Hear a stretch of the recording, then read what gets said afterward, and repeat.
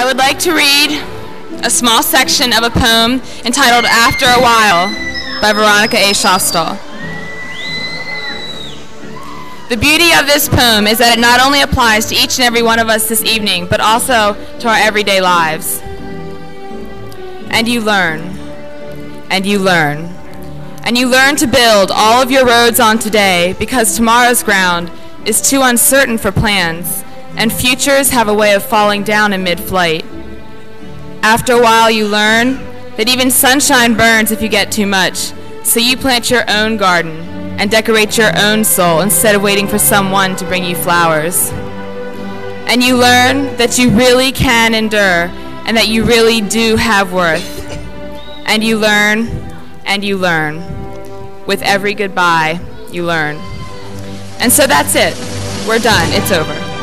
We've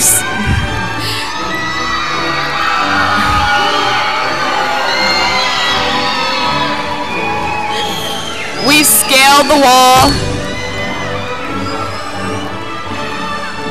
We've scaled the wall, climbed the mountain, reached the top, exhausted all cliches. So now it's time for us to say goodbye. Not just to friends and family and loved ones, but also to McCaskey. And McCaskey has to say goodbye to us, the now graduated class of 1995.